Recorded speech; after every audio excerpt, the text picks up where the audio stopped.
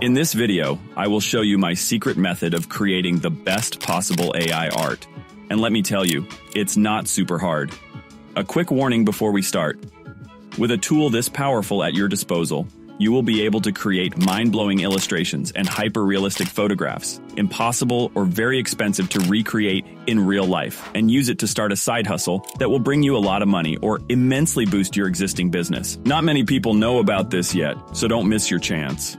To make things clear, it costs $50 a month for all the AI tools that we're going to use. But don't worry, I will also show you another way based on this method, which is completely free and will get you very similar results.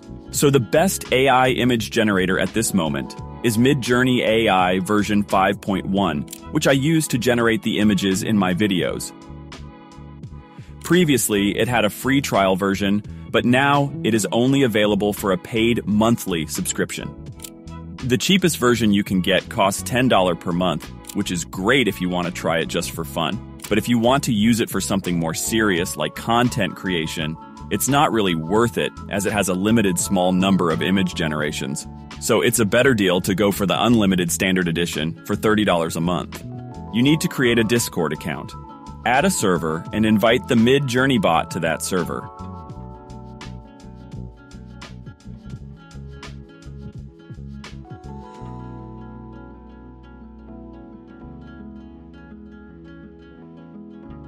After purchasing the subscription, you can start generating the images by simply typing what's on your mind without any specific knowledge of prompt writing.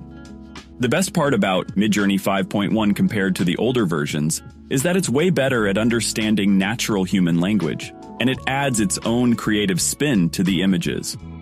Despite that, if we want to get the most out of it, knowing how to talk in AI language will help us get even better, more precise images. And for this purpose, we will use the best AI language model available, ChatGPT. I'm sure that at this point, you all know what ChatGPT is, so without getting into much detail, we will combine its power with Midjourney to create mind-blowing photorealistic images, exactly the way we want them to be.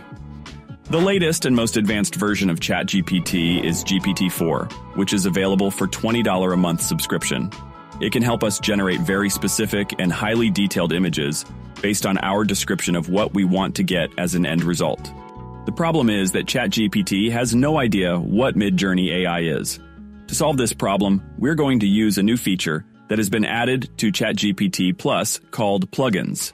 We will need to add the photorealistic plugin, which will turn our messages into Midjourney prompts, specifying even the camera model, lens, aspect ratio, etc.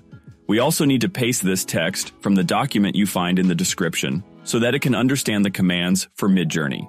If you want to learn how to do this all by hand without using ChatGPT and know what all these commands mean, subscribe to this channel, where I will make a full master guide on prompt writing for Midjourney. ChatGPT makes the process much easier and adds interesting details to the image. Let's type in something like a scene of a pack of wolves running across a frozen lake under the northern lights. Right now you can see the results and they really look amazing. With this method, you could create incredible digital artwork for your home, design eye-catching visuals for your website, or even sell your unique designs on digital marketplaces like Etsy. You can make a decent side hustle out of it or use it for your existing business. The only problem is the paywall of $50 a month, which not everyone can afford. That's why, with the premium version in my hands, I've been busy trying to get the same results using free AI tools. For that, we are going to use the free version of ChatGPT and a free AI image generator, Stable Diffusion. I'm going to make a full separate video for it, so subscribe to this channel, AI Catalyst, in order not to miss it, and check out the great art that I've created using the method in this video.